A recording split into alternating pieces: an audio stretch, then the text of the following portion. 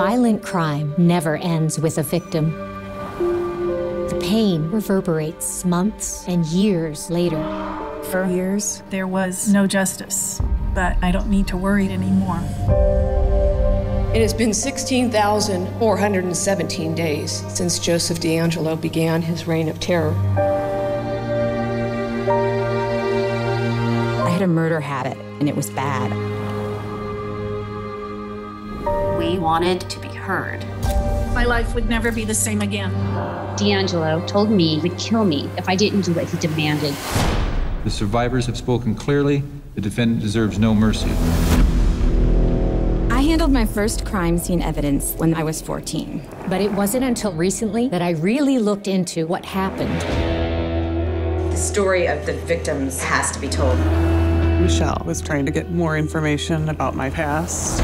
I was half a block from my house, and out of the corner of this eye, I saw a knife. I found a pattern of similar crimes. The crime scene was trampled. The materials were poorly handled. And then 4 months after my sister was murdered, they said, we're stopping our investigation. Is it worth it to relive it and pursue something that you might never win? Sometimes it takes a little heat from a writer, and I'm happy to be that person. But inside everyone lurks a Sherlock Holmes. Given the right clues, they could solve a mystery.